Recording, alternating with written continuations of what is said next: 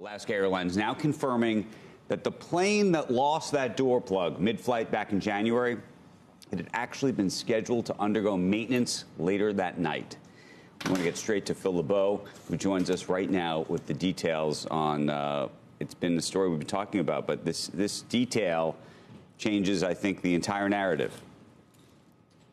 It does, Andrew, and it comes down to the question of should Alaska Airlines have flagged the airplane in question earlier for maintenance before the flights. Clearly, hindsight's 2020. You could look back now and say, well, why didn't they bring it in before these flights on January 5th? Here's what's happened and what happened back on January 5th. Remember, there had been a couple of instances where warning lights had gone off within the airplane. That, along with some concerns about, was there a whistling sound in there? According to an attorney representing people who were suing the airline, there had been reports of that. Maintenance was scheduled for the day of the flight, that night, essentially when they came back from the last flight, the flight in question. Alaska's safety chief and the airline say, look, we stand by our decision.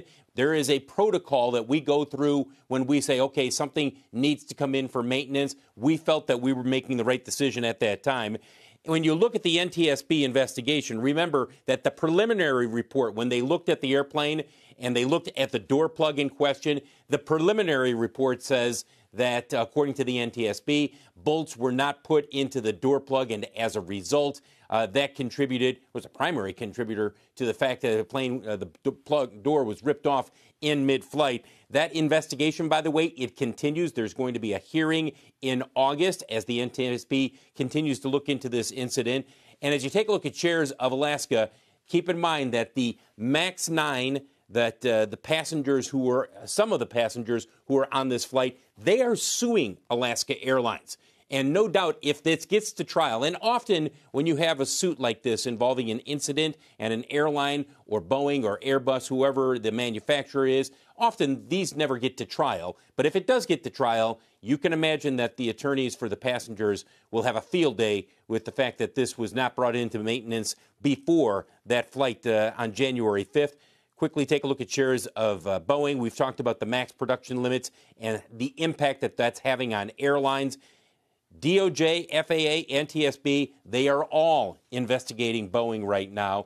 Guys, they've been in the barrel really for the last couple of months ever since this incident, and deservedly so, given everything that's happened and the revelations that have come out. But really in the last 2 weeks, as more and more revelations have come out, either about this flight or about where things are in the manufacturing of the aircraft, it's been a rough couple of weeks for Boeing, and you have to wonder how much longer this continues here before we start to see things level out a little bit. Phil, can you just make a couple of distinctions and points here? How much of this does it change at all the dynamic around whether this is a Boeing issue or does it become an Alaska Airlines issue if, in fact, they decided not to pursue the maintenance the way perhaps they should have been? Was this part of a regularly scheduled maintenance program? No, it was not part of regularly scheduled. Right, this was something that they had planned. Just to be clear, this was I wanted to make the distinction. It wasn't that they were just putting this into maintenance. They actually had already knew that they thought they were supposed to put it into maintenance. So, but remember, there were a couple of. Well, Andrew, there were a couple of incidents where warning lights had gone off. Right, and they stand by their decision not to have pulled it sooner because, from their perspective, they have a protocol where, using predictive apps, et cetera, that they say, okay, this is what we think should be done next. And they believe that they made the right decision, that it was not a careless decision. They also made some, remember, they pulled it from flying to Hawaii, that it could not fly over long distances of water. They wanted it to be flying the route, I think it was going down to, Portland to California, but it was overland. Or Portland back to Seattle. Oh, wow. And so they made some changes there. Hey, Phil, just to point out, 100%, I don't want to remove any of the problems with Alaska Air or what potentially happened there. But just a reminder for everybody who hasn't been following us closely, this is a plane that was delivered to Alaska Air 2 months before. So this was a brand new plane. Right. It only had 154 cycles. Right. One cycle for an aircraft, commercial airplane, is takeoff and landing. And the idea that there were no bolts put in that door, that didn't just contribute to it. That's the reason the door plug blew off. Sure. To begin with. Absolutely, Becky. Yeah. But yeah, it's the primary contributing factor. And yes. Alaska knew about that for at least several flights before this flight. Well, that's the question, right?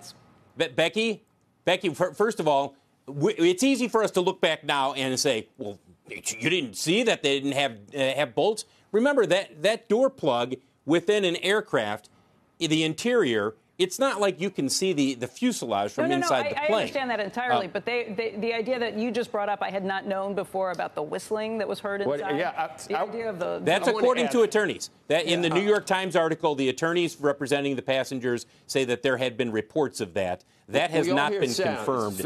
Separate from that, we all hear sounds on planes. I look. All of a sudden it goes, and I look over at Penelope. She looks at me, and it's like it's the flaps or something like that. But whistling might get if it's not coming from the galley.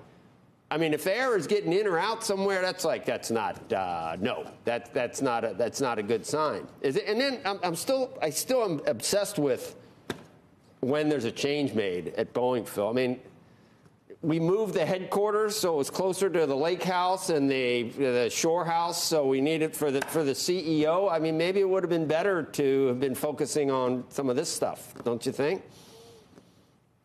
Well, that's at the heart of the complaints that are out there regarding Boeing, that they dropped the ball in terms of manufacturing, quality controls. And yesterday they came out and they said that they will be doing their own audit, and they're doubling down on their efforts to make sure that they're following manufacturing processes that have been set in place. But clearly, when you saw the initial audit that was done by the FAA, I mean, what was it, 89 failures or 89 checks, 33 failures out of 89 checks?